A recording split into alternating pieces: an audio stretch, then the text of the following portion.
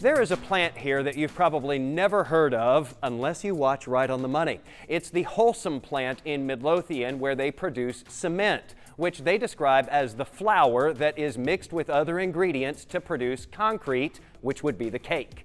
Now, we've been making that concrete cake the same way for a very long time. We've been doing the old Portland cement recipe for 100+ years, and now we're looking to rapidly change the way we construct, change the way we build. Now, if you didn't know, cement produces a lot of the greenhouse gas carbon dioxide. Making enough cement for 1 pound produces almost a pound of CO2.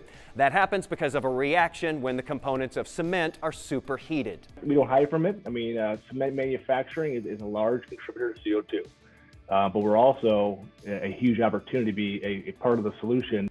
Patrick Cleary works at Holcim and brags that his company is the largest cement producer in the U.S. They also brag that we're the first ones to announce a net zero pledge. So, net zero by 2050. To become carbon neutral, they are moving to a new kind of cement which has a lot of finely ground limestone in it. And Cleary says it produces about 10% less carbon dioxide. They are transitioning their 14 U.S. plants to this product, and they started with Midlothian. It's the first plant in the country to do this transition.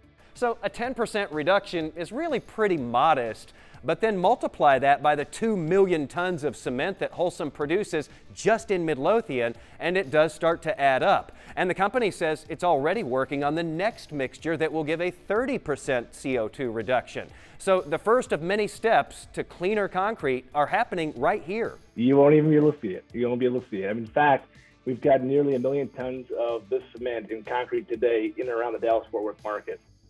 Oh, wow. So it's already been poured. Oh, yeah. Oh, yeah. Any places that we would recognize? The PGA headquarters in Frisco. The I-35 paving projects have it on it. On the subject of paving projects, months ago, I told you how some builders here couldn't even get enough cement to pour a complete home foundation. All because of the February winter storm that damaged the Holcim plant here. Well, it is now back up and running at 100%, and that cement with a 1/10 less CO2 is pouring. Follow me at Jason Wheeler TV on Facebook and Twitter to stay right on the money.